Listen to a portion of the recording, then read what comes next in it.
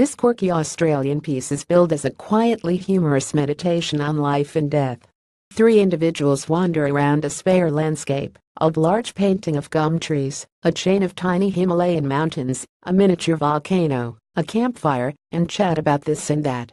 Renters Theatre Company from Melbourne says it's interested in the ordinary rituals of day-to-day living and the strange personal details that lie beneath the skin of social convention.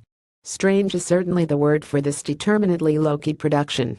Actors Beth Buchanan, Heather Bolton and Patrick Moffat, who have worked together for more than 20 years, address each other directly and easily.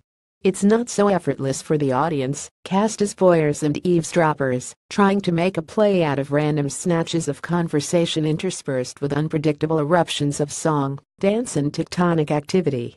You can't, of course, until you give up. Then you get it. It's not like a meditation, it is a meditation. What appears random to you makes perfect sense to me. Pieces of dialogue, dreams, memories, aspirations, resonate with some but baffle others. The person to my right fell asleep twice, whereas the soundtrack alone was enough to keep this reviewer awake. Where else in this year's festival are you going to hear the call of the Australian raven, and, unless I'm mistaken, a southern boo-book somebody guffawed at one point at the appearance of a man dressed as a tree, I think, but this is not the sort of feel-good play where the entire theater laughs as one. Before you go, check out the Aphrodite's Child song The End of the World.